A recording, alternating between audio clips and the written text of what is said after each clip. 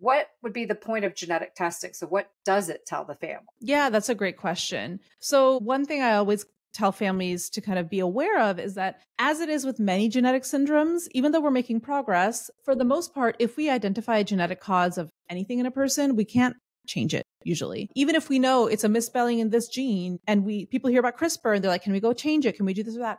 Unfortunately, we're just not there with our technology for most genetic conditions. And that includes conditions that affect the brain like autism. So that's one piece that it won't really help with, frankly. The thing that it can help is, one big thing is kind of medical stuff. So if I find out that a person has autism from a certain genetic cause, and it turns out that people with this genetic cause of autism also have a high risk of seizures, or they have a risk of abnormal heart rhythms or kidney problems or whatever it might be. I'm just kind of listing off possibilities. Then we are aware of that. The families can look out for that. We could send them to the appropriate resources or referral centers to get tested or surveillance to look out for those things.